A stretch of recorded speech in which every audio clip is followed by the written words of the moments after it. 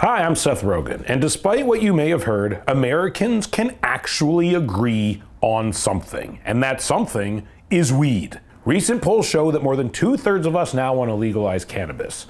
You know who cannot agree on anything, though?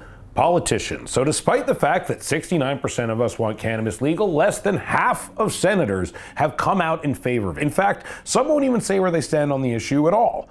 With the Senate about to consider a landmark bill that would legalize cannabis at the federal level and wipe cannabis convictions from thousands of people's records, their silence could end up being the difference.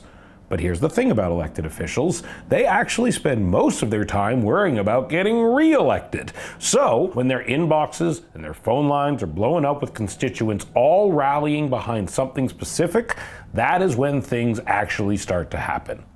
Here's what I'm asking for you to do.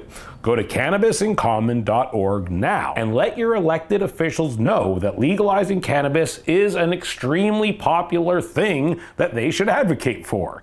Legalizing cannabis for good is long past due, but if we make enough noise, we can make it happen. Visit cannabisincommon.org to email or call your elected officials. The American people have cannabis in common. It's time for Congress to join us.